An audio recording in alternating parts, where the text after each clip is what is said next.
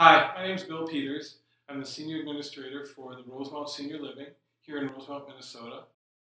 My dad was going through hospice care. I spent a lot of time in Florida down there with him. And one night I was in the room with him and the aide didn't know I was sleeping there when she came in the middle of the night. The amount of care and love she gave him, I said, I have to get into that profession someday. I applied at Augustana Care through an internship program through the university, and that's where it all began. So that first month was like everything was going on at once, but it was all coming together at the end. But everybody here pitches in whatever's needed at any time of the day. You can always rely on my coworkers here to switch what they're doing to help out in any situation. And when you have someone supporting you like that, that's motivational.